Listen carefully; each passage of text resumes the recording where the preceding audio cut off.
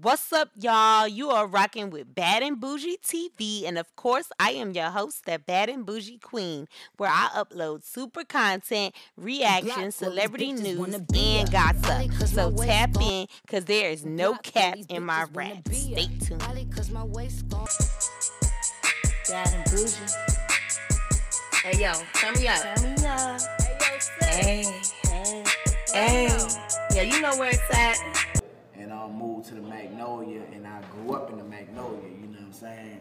And that's where I kind of like got my training at, man. I went from being a troop to a soldier, you know, went through a whole lot of stuff, you feel me? From, you know, we wasn't into no gang banging or nothing. It's like more of sets, cutthroat type, you know what I'm saying, situations, every man for itself, but we did have wards. Like, I was from the 3rd ward, you know what I'm saying? You had the Calio, which was the 3rd ward.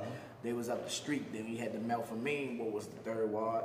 They was back the street, you know what I'm saying? Then you had the Magnolia right here. So you got all 3 of these, and they all gangsters, you know what I'm saying? We all uptown, you feel me? So it was like, you already know, man, it was a lot of war, man, like a lot of shootouts, you know, a lot of beef that's still going on to this day, and it'll never stop. It'll never stop. It ain't gonna never stop, you know what I'm saying? Politics couldn't stop it, you feel me? That's the type of beef that go on. Because this man dead to kill that man dead. Yeah, it's like generation, like it passed down, like it'll never stop. It might die down a little bit, but it ain't gonna never stop, you feel me? You know, New Orleans, on the outside looking in, is a beautiful city.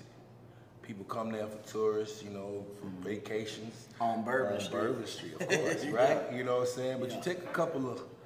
Even Bourbon Street now, they've been doing a lot of shooting on Bourbon Street lately, man, you know, so...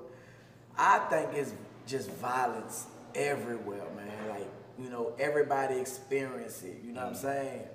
And I think, like, when the media get involved and they put the news cameras on it, they shed light on certain places more than the other. Wherever they pushing the next motive of the election, you feel me? They gonna focus on it. But it's going on anywhere where it's poverty, you know what I'm saying? It's going on, man, because it's a dog-eat-dog community. Way small, outfit. I know who to call. Gotta hit the plug. Bad and Bougie Queen. Buy the whole damn store like a fucking fiend.